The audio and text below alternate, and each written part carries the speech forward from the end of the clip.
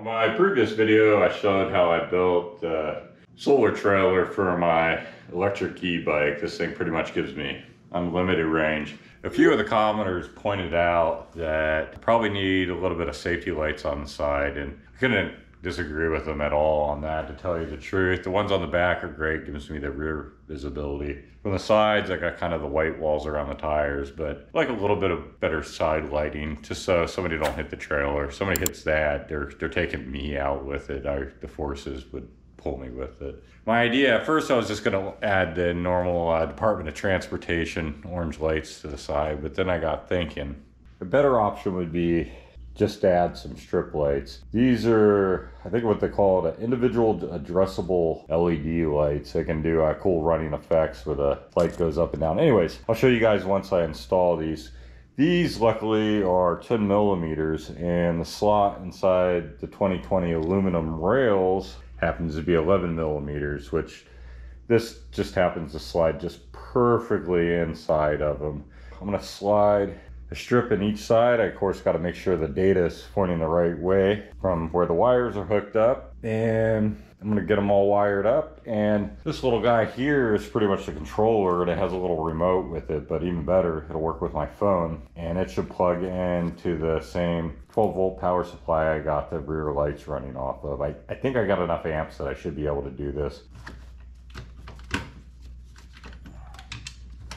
The other thing I did is, with the back latches, I did have a trouble with either one or the other popping off. So I ended up adding this bungee cord, and it just holds the two real tight again so they don't pop off. It's worked great. I've went on off-road, all kinds of things. No problems with it.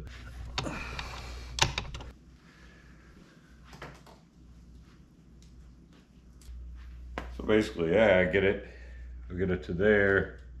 And then the nice thing about the LED strips is, at each one of these points, it can be cut in half and then new wire soldered onto the thing.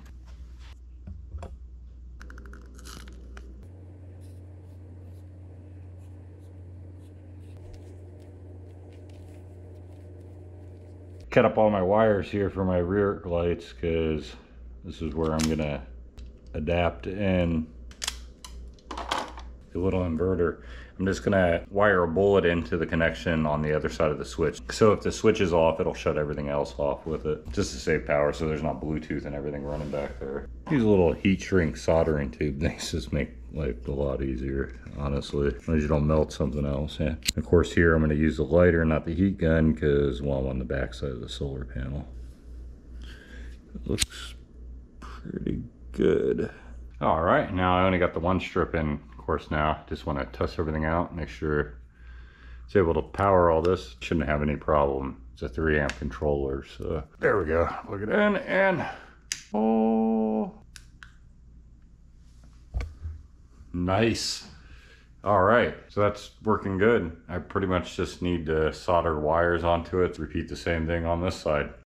Then now that I cut it and I want to add a new wire to it, it's pretty simple. There's silicone on it to keep it water resistant. You just peel that back, and I just basically just cut it off.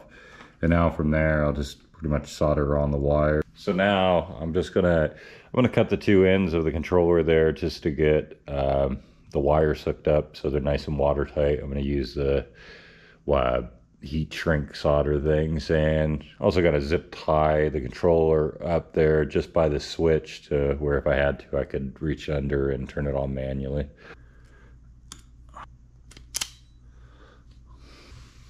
All right, got my solder seal wire connectors up here. Just pretty much gonna use the lighter technique again. Once again, too close to the solar panel to use the heat gun, unfortunately. So that Bic lighter works perfectly. It's really the cheapest option to go.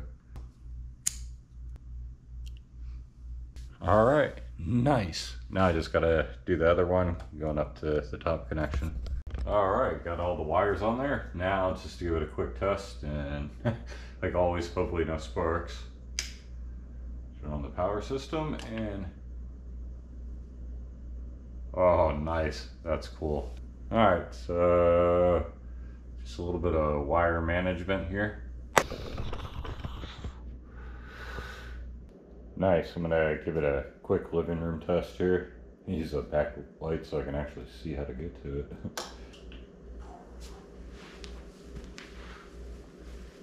Oh wow. That yeah, that definitely ups the bike's visibility. Because it looked like a UFO's coming out from behind it. Nice. Got a little remote that came with it. Probably not going to use it all that much because there's a phone app that I can do pretty much the same thing, if not more. Got red, green, blue. I guess that would be the DOT orange right there.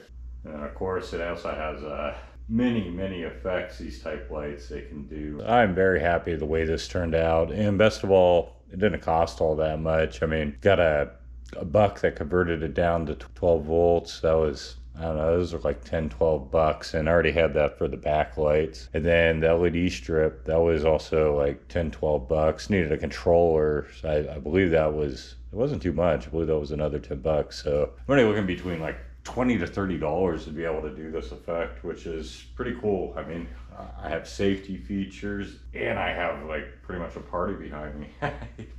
Yeah, I like that.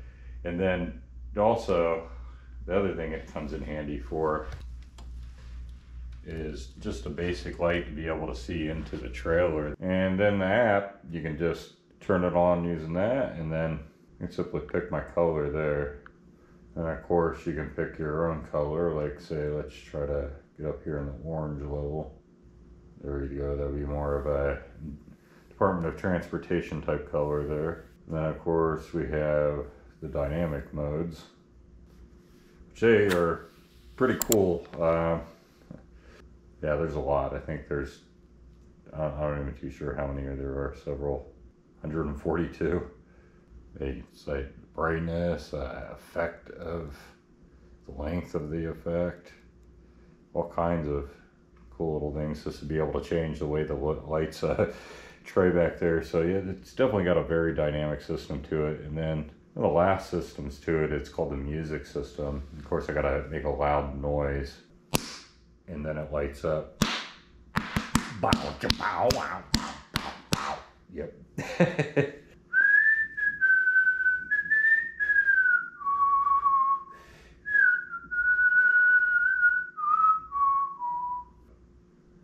Yeah, that's definitely cool, guys.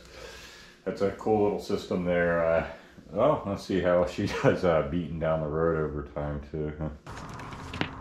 All this stuff, of course, can be found down in the description below. And try to have a great night, guys. Take it easy. Watch out for the blue pill smokers. They're crazy. Say hi. Hi.